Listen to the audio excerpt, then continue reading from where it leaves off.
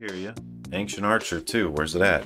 What's the update? We can talk about it. Let's talk about it. I've been working on Ancient Archer 2 a lot. Let me just show you its current state on GitHub. Alright, we're gonna go ahead and launch it here. So, shadows. That's what I want to talk about first. We're going to go in some little steps here. Alright, so we're going to go to the unit test and just run the sunlight shadows test. Let's go ahead and run this. Oh no, I'm in the middle of building material stuff and something's broken. So we're just going to have to comment out some code, mainly that line. Okay, so that's not ready yet. And here we have a little sunlight shadows test. So I'm going to make this bigger and we're going to fly around a little bit. Some base fly controls here. And as you can see, there is a shadow from this man. It looks pretty jagged, but that's fine. We can play around with that. And there's another one. So this is a directional light shadow, and the directional light took a lot of tweaking. I'm going to talk a lot about these little tweaks because I couldn't really find it documented. I just had to, a lot of these things I just had to think of and test and implement and see how it went. So I'll talk about them, and maybe they're useful. Maybe people already know this and I'm just reinventing the wheel. I'm not really sure, to be honest. But I had to do a few little hacks to get it to play nice in a more like worldwide scope, because you can do a little local scene with shadows, but if you're moving around in like a big area, you gotta like have the light kind of follow you. And I'll talk about that a little more. Not technically follow you, just pseudo follow you, so these shadows actually render. Because one of the problems I had was, well, I wanted to figure out how to get the shadows within a render distance. And as you can see, you can back out of the render distance here and the shadows go away. So what is happening here is the shadows are only rendering around the camera.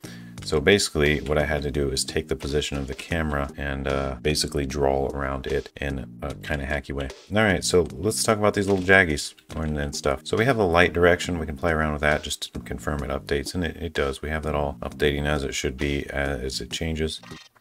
So it all seems to work pretty well. And the light is directly above. If I flip it to directly down below, everything should go completely dark because the light's underneath. And we can bring it back up. There we go. All right, we can play with the ambient. So the ambient doesn't cast shadows. In fact, if we turn the diffuse completely off and turn the ambient all the way up, we'll see that it's just plain old lighting, no shadows or anything. That's the way ambient's supposed to work. So it's a cool thing you can play with. I usually, I don't know, depends on your scene, but I like to keep it really low and just use mostly diffuse. That's really cool for like really dark areas. But if there's a lot of natural light, ambient goes higher, you know, but that's up to your scene. So we're going to mainly look at diffuse. Specular does some things too, but it's not super noticeable. You can kind of see it. It basically, if these have specular textures, it will use them. If they don't, it's basically ignored. All right, so render shadows. We can toggle this on or off. And here is the shadow settings that you can play with other than the lights, because this first section is like the lights and this is like the render settings. So you have a shadow far plane. This is basically how far it renders. This seems to be pretty good if it's about your render distance. Well, I don't know for sure. I was playing around with it. It seemed like 750 was a pretty good number for what I was doing. Now these biases, these control the offset of the shadow a bit. And yeah, so you can kind of adjust those. They seem better when they're very low in general. And now these jaggies, little jaggies, this ortho size, will change that. I think I defaulted it to something huge. It wasn't actually 50. It was probably like 500. I think it was 500 actually. I just don't have this ortho size thing hooked up 100% correctly apparently, but you can see you can adjust it to something that looks good for your scene. And yeah, that's a very sharp looking shadow, but then it doesn't render as far. So you got to have some balance here and play with some things, because your ortho size is bigger, it can render from further, but they're not as sharp. So you could have this auto adjust based on how far you are from things. I don't know, there's stuff like that you could do. It could get way more complicated is the point I'm getting to. But in general, we have some settings. We can play around with them for our any given scene and set what's best for that. So it's they're functional, and that's basically all they are. It's functional. So that's the sunlight shadows or directional light shadows. I'll show a little bit of the code based around some of the more unique things I did. So most of this involves the shader that it's using, and that shader code and the render process or render graph I'm going through. For rendering shadows, basically as long as there is a directional light, it starts setting up things, and then it also checks and makes sure that it actually has shadows, and the objects that are in the scene actually want to render shadows, because you can toggle it off per object as well.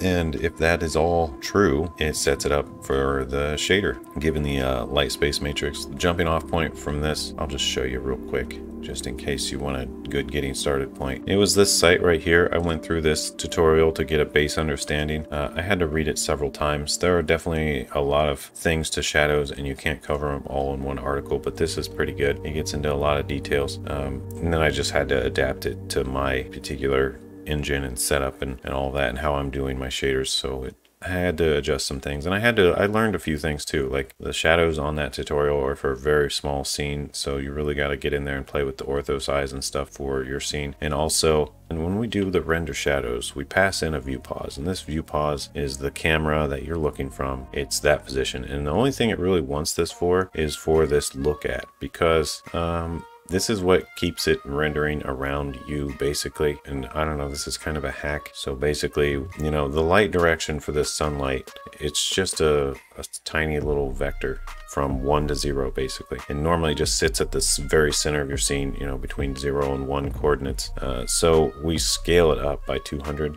And we also add it to our view pause. So that keeps it relative to where we're at. And that way it's, for all these other calculations, it keeps the shadows actually rendering around us. So that is the point of that. And also adjust the center to us. So the light is basically always relative to us. Now, obviously it's not 100% correct technically for a sunlight. It's more of just a hack to keep the shadows for the directional light specifically rendering around us and not way off somewhere in the scene where we can't even see. And I don't know, I don't think I found that info anywhere. I just kind of like determined that that was a thing I should do and implemented it. So it seems to be okay. Yeah, a lot of trial and error, but let me know, is anyone else doing that, or do you have a different solution for keeping the directional shadows rendering around you? And now let's talk about the shader. I have a shader in here just called Uber Shader. It basically does all the core stuff. It has a kind of a default render setup that should generally work for just about everything. So it's kind of like the default one, and I do plan on later adding some specialized ones or allowing support for people to add their own, but currently everything defaults to this Uber Shader. So this Uber Shader basically handles all a textured up object and all the lights and all the shadows and some reflection models, and we're going to add to it as we go. Like, we're going to put HDR in here, and later we're also going to be adding materials that aren't from sampler 2Ds but are just colors, because that's another workflow that gets used. And generally for a lot of this stuff we just have toggles for whether it has certain things, and that's used down below in the shader to do the calculations.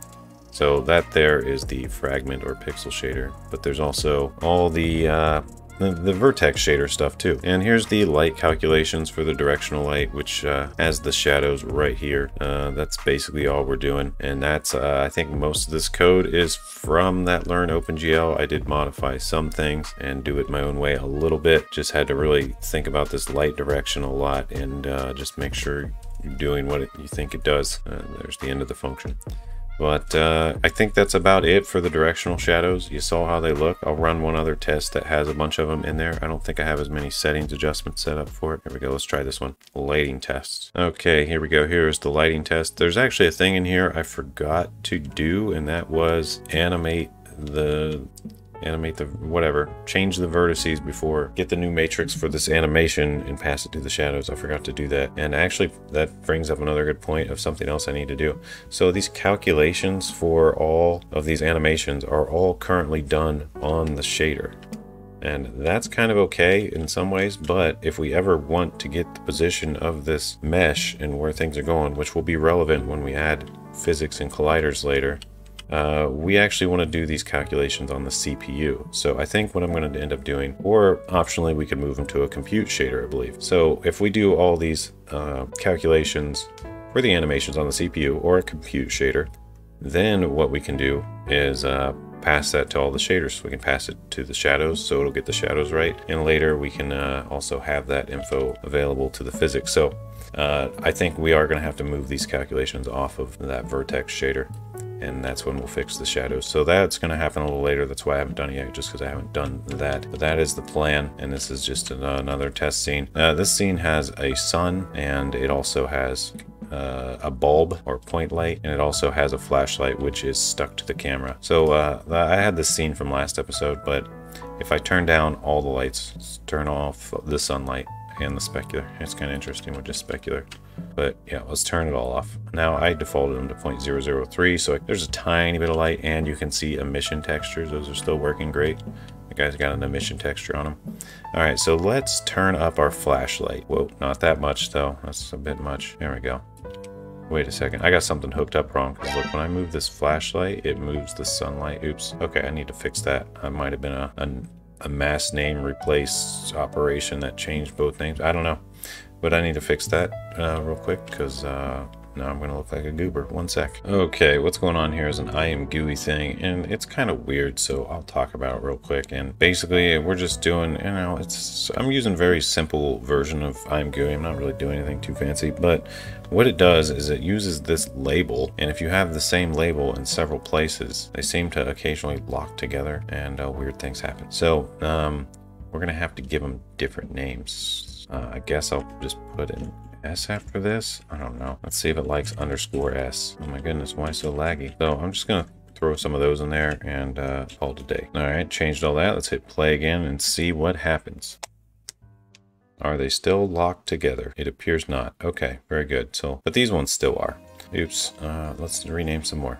We'll just put an _P on these ones for a point. So yeah, that's a thing. Gotta watch them labels in I Am Gooey, or else. All right, let's see how we're looking now. So let's turn down all the lights except for our flashlight. And let's turn that to pretty bright. All right, so we can walk around with our flashlight, and it's kind of like we're in like a dark cave or something, you know? You can do this sort of effect. I've still been trying to get it to actually look like a proper flared flashlight. It's been hard to get that right, but maybe that'll come along with the HDR stuff. But for now, yeah, with this kind of setting, it's kind of cool because I don't know if you can see it too well on the actual screen, depends on your brightness. But once we get really close, you can see. And I don't know, I've always tried to adjust it to be like a thin beam, but that seems to be really hard to do. How do you make this a thin beam? Because I have it like as bright as I can get it. I guess I could turn down this linear and quadratic a lot and see what happens there. But I only have it to 0.0001 right now, and that should be pretty, or carry pretty far. But yeah, like that right there should be a tiny beam. Let's see if we can see it on this guy. Maybe no beam, nothing. All right, I'm trying to get a little dot. Maybe, I don't know, it's not a little dot, it's like a big glow. Anyway, the flashlight does work, but how do people get that little bright center cone in their screen? Do I just need more objects with more reflections in the scene? I don't know. That's something I'll have to address later. But it doesn't really matter. The point is we have all the lights working, because now we can turn off the flashlight, or turn it way down at least, and turn on this little spotlight, which is this rendered starting at this cube. So you can just kind of follow it around if you want. It might be hard to see on this screen. Maybe I should turn up the diffuse a bit. I don't know. I could mess with this a lot. I don't know if you guys are going to be able to see everything, but the point is the 3 core lights work. I still need to do shadows for the point and the flashlight, but not too worried about that right now. I'm going to do materials first. And you know, you got to take it one thing at a time, but shadows and lighting have been the big focus yet again. So that has generally been my focus. I didn't spend as much time on this as I did the previous month, but I'm pretty happy with how the shadows are looking there. And the other thing I did this month was I initialized this editor. So I'm not sure exactly what the scope of this editor is going to be, but I basically just want a little test zone that I can load up blank and kind of, I don't know, just use some of the tools in. So I'm working up that system. It is very primitive and hello worldish right now, but I'll go ahead and run it and show you what I got. So basically this just launches in a blank AA editor window, and it turns on a drag and drop feature, so you can drag and drop items that it supports. So for example, if I go to my giant E drive here, scroll down past my Dogecoin, scroll up past my Dogecoin, and go to asset pack, I have a bunch of 3D models and various things. So you should be able to drag in models right now. And that's the only thing I put in here so far. I still got to do properties panes and little widgets to move them around, but I'm going to load in this guy. And if we go back to Visual Studio here, we'll see that its memory's going up and up and up as it does its thing. And there he goes, okay. And he's in there. I also did add a default fly camera so you can get around the scene. You can see how the model loader works for any particular model. Just load him right in. He looks really creepy. But yeah, you can really get a look. Shadows should be on by default as well. But yeah, I'm gonna need to get some property panes up somewhere to adjust things and add things and basically give you an idea of what you're doing. But yeah, this is, like I said, very hello worldy. Let's go ahead and load in something else just to make it fill out a little bit. I got this little test ground. I'll throw in there real quick, and you can see the shadows. So everything just centers when you throw it in there. I do need to get the widgets. I can't remember what they're called, but basically just some things to move, scale, rotate, transform. All that's in the engine. I just need to add some more stuff for this editor. But then, like, what's the point of the editor if you can't even save your work? So it's a whole big project on its own, and I'm debating whether it's really worth going down the editor road, because the reality is I don't have time to do it all. I need to pick a thing I want to work on most and keep in that direction. I'll iterate on the editor. I just don't know how fast it's going to come along, and currently working on materials as of right now, getting those supported and trying to find the time. So in other news and in what's going on, I'm moving. So I've been prepping to move locations, and yeah, I guess that's all I'm going to say about it. So it's been keeping me a little busier than usual, and a lot of family life stuff. And I think, you know, I know I say this all the time, but I really want to make a game. I'm basically making this engine to support a game I want to make, and it's something I've also been iterating on too, the design of, and there's several games. So I don't know if I'm going to focus on the game, the editor, or the engine, or a little bit of all three, but it's probably just going to be a little bit of all three. And yeah, I appreciate your guys' support. I'm not sure what else to say about all that. I don't want to give big spoilers and say too much and then be like, oh yeah, I decided not to do that or something, you know. I appreciate you guys. Thanks for watching the video. Good luck with all your coding stuff. And yeah, if you want to talk more code, join the Discord or sign up on Patreon or something. I'll be in touch. Peace out, guys.